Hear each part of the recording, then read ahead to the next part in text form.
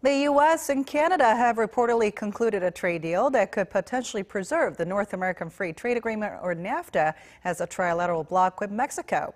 According to multiple U.S. media outlets, including the Washington-Post, the new deal is to include substantial changes to rules governing the auto industry.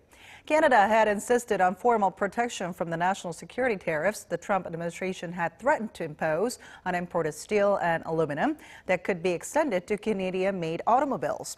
The U.S. had insisted on more access to Canada's dairy market.